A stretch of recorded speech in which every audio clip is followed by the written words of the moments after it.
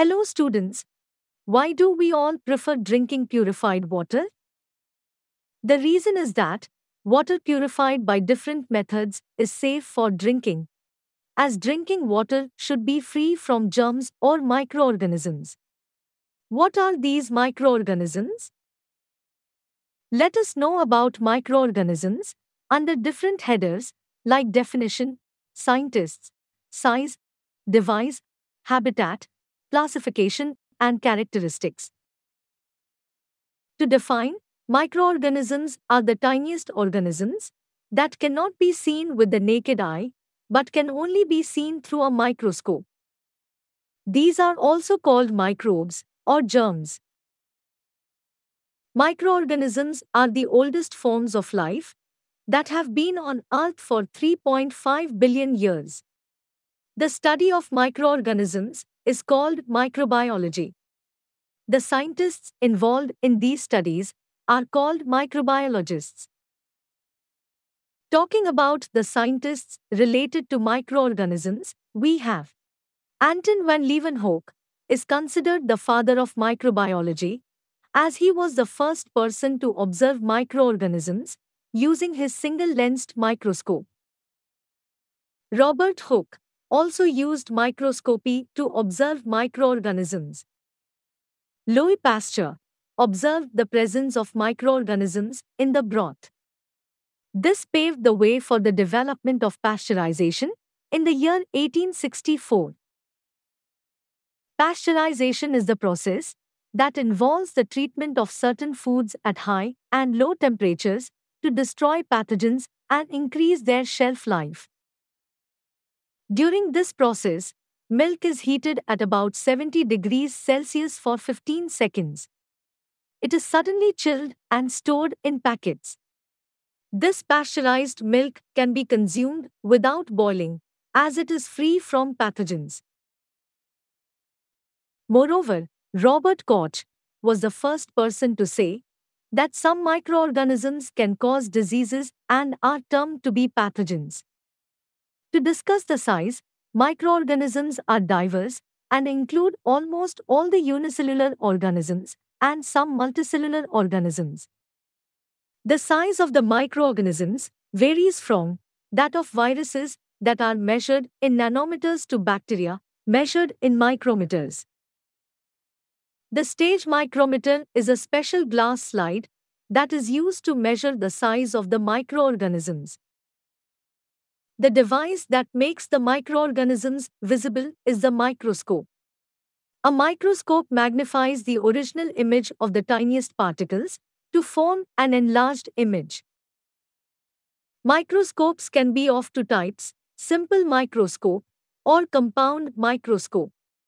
One type of device, which magnifies small organisms or objects, is the hand lens. A compound microscope is made up of mechanical parts and optical parts. The mechanical parts include base, arm, stage, inclination joint, clips, nose piece, body tube, fine adjustment knob and coarse adjustment knob. The optical parts include eyepiece, condenser, objective lens, and mirror.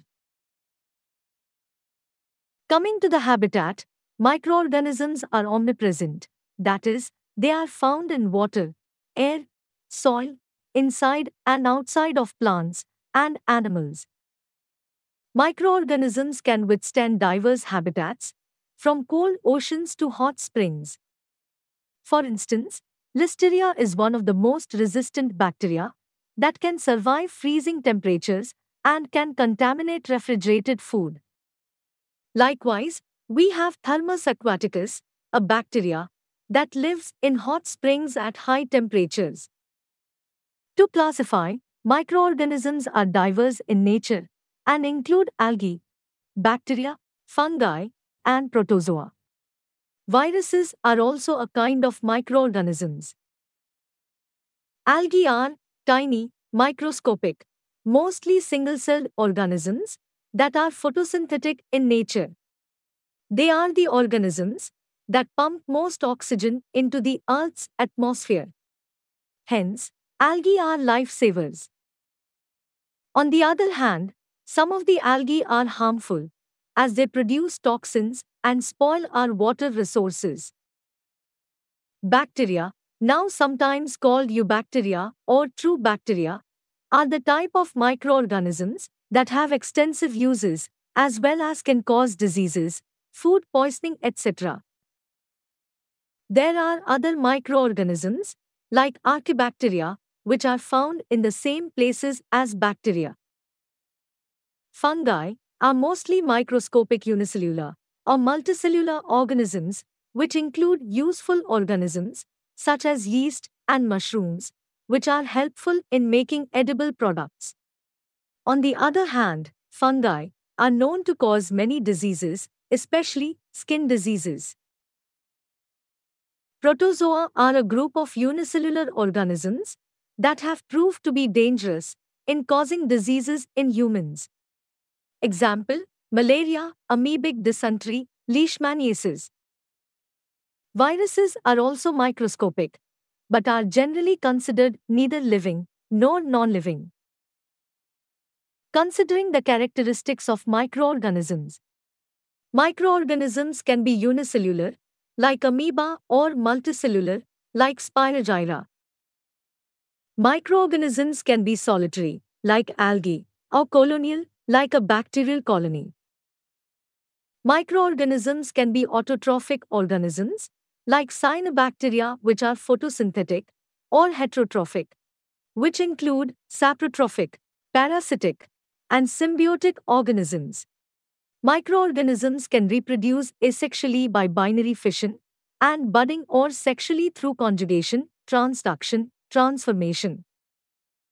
Microorganisms can also be useful. Certain bacteria, such as lactobacillus, and fungi, such as yeast, are beneficial to humans. Microorganisms can be harmful, like pathogens, causing bacterial, viral, fungal, and protozoan diseases. Thus, we have learned about microorganisms. Let us summarize. Microorganisms cannot be seen by the naked eye and can be viewed under a microscope. The study of microbes is called microbiology, and the scientists involved are microbiologists. The size of the microorganisms varies from that of nanometers to micrometers. A compound microscope consists of mechanical parts and optical parts. Microorganisms are omnipresent. Microorganisms are classified into algae, bacteria, fungi, protozoa, and viruses. Microorganisms can be unicellular or multicellular, solitary or colonial, autotrophic or heterotrophic, and useful or harmful.